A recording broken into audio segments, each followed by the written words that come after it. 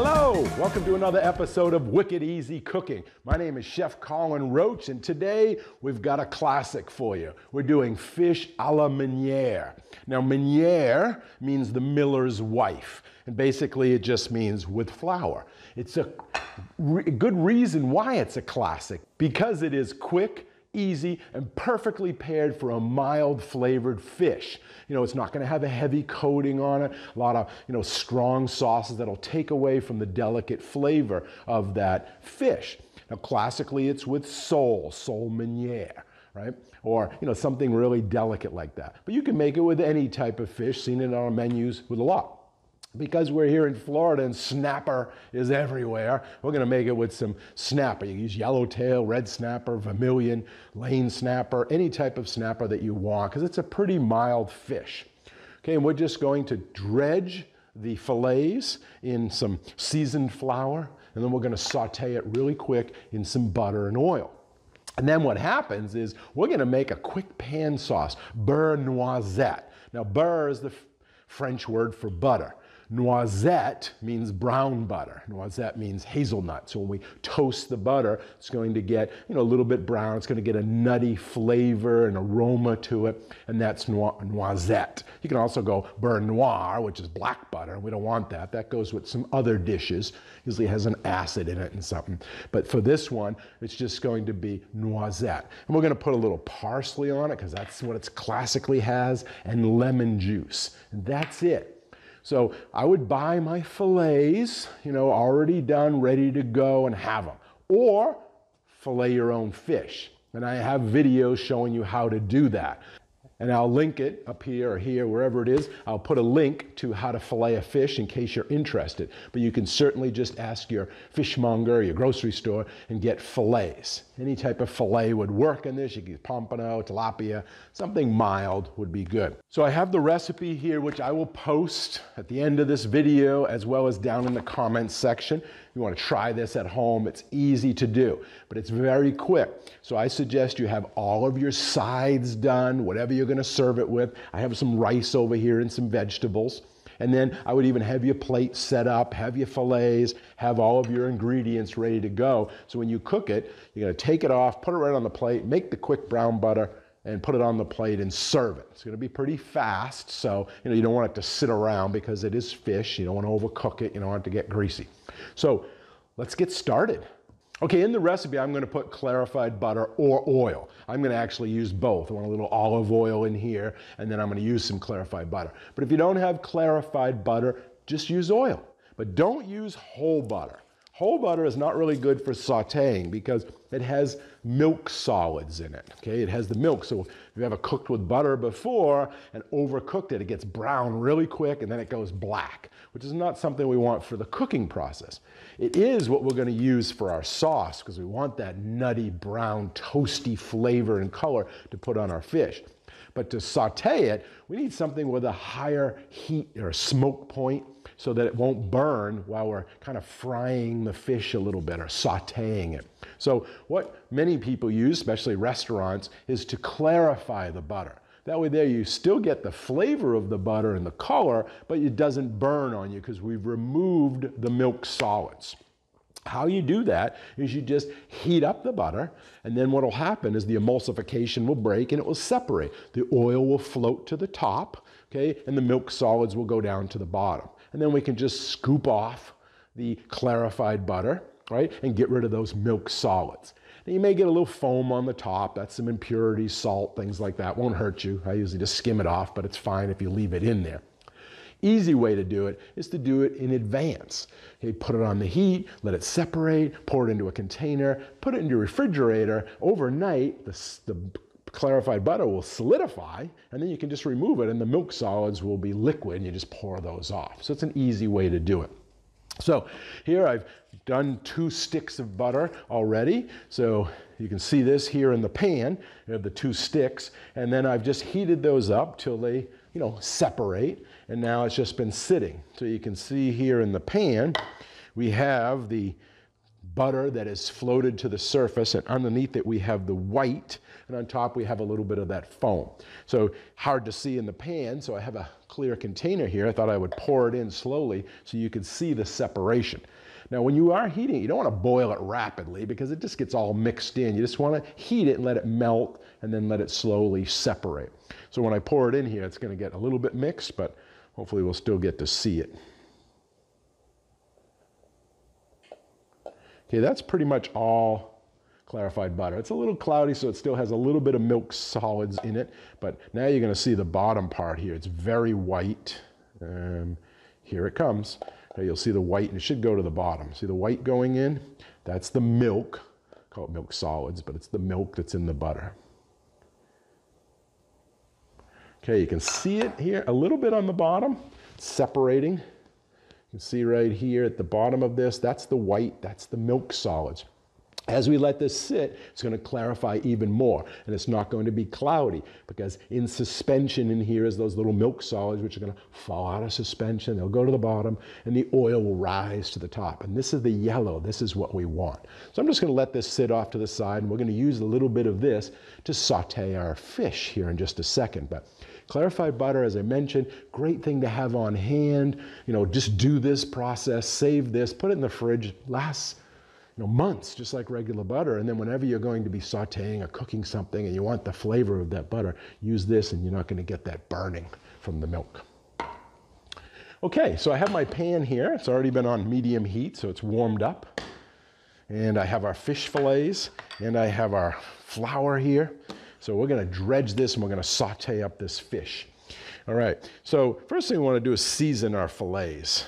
Okay, I'm only going to cook a couple of them here for this demo purposes. So I have pepper, cracked black pepper, wonderful. You could use white pepper too, if you'd like, so you don't have these little black specks in it, which is helpful. But the problem with white pepper is it's much stronger, about 3 times probably, I think, than the black pepper. So if you're going to use it very cautiously because you don't want to, make it so it burns, too hot.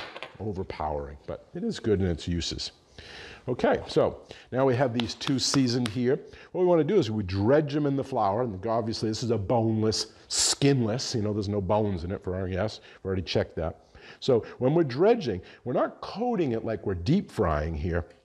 We just want to, cover the outside. And what that does is, because this is a white meat, like chicken or, pork, same things we would do, is we dredge it in flour to help with the browning process.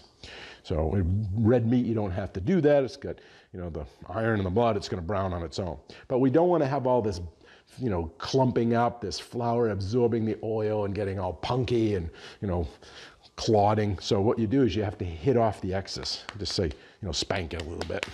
Get off that excess. So it just has that dusting of flour on the outside. Okay, we'll do it with the second one here. And this is to dry the moisture too, and to get a little bit more on the crisp side. All right, so we make sure it's got covered all the way. That's going to help facilitate the browning process. All right, so we've got our pan over here. I'm going to start with a little bit of oil. And then for flavor and color, we're going to put a little bit of this clarified butter in there. See, it still has a little bit of moisture in that little milk solid, so you can hear that, sizzling there, evaporation. All right, so I'll bring it over here so you can see it. Presentation side down, which is the side that had the skin, so that will be the best looking side. And put it in. When you put it in, put it away from you, so when you drop it, if it does splash, splashes away from you, not on you. Again, flat side is the presentation side, not the jagged one where it was cut off the bones.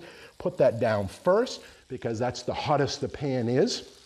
And it's going to give it the best color. And that's the side we're going to serve up facing our guests or customers. All right, this is going to be quick. Maybe a couple minutes, minute and a half on each side. So get it nice and brown. You'll see it crisping. So you want about medium-high heat.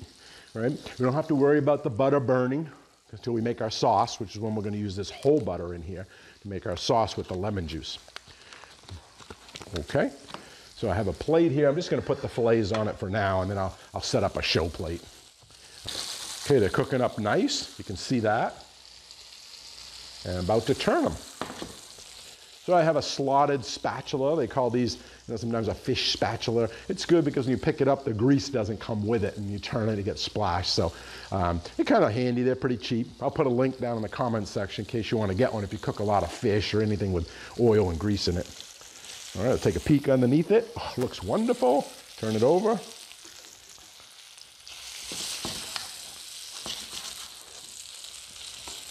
Okay, you can see it again. All right, let that finish cooking. Move these out of the way.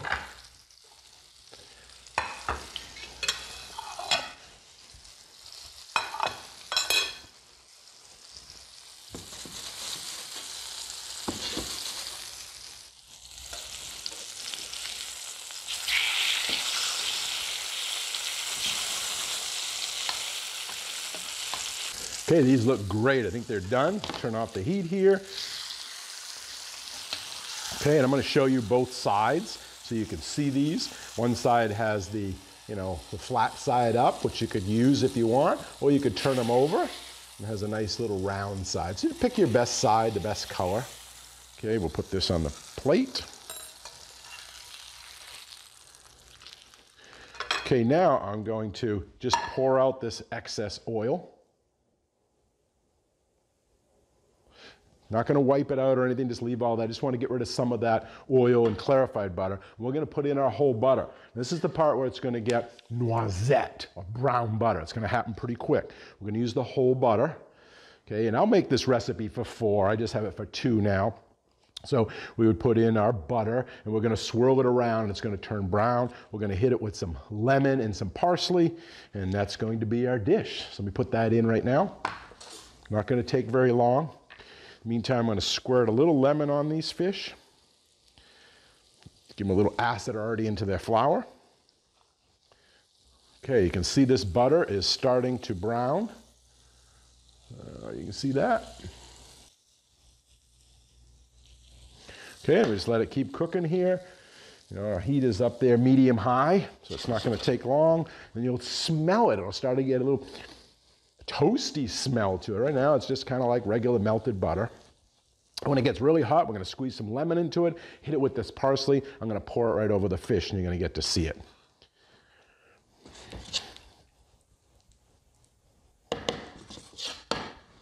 Okay, this is done. It's nice and brown in there. Hard to see it with the black pan, but it's definitely brown. I'm going to take it off the heat, put some lemon in there. See it splattering, take it off the heat, throw in some parsley. Okay, swirl it around, and then over it goes.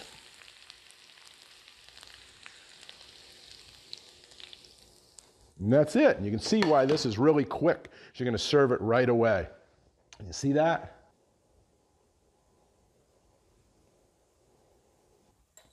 So this is a quick dish.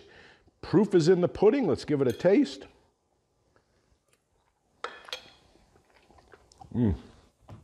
Fish is so fresh, it's hard to go wrong, right, with the fish, but you get that lemon in there, that nutty, nuttiness of that brown butter. Obviously the lemon gives it that sharpness, and we have that, richness of the fat from the clarified butter in there. It's awesome.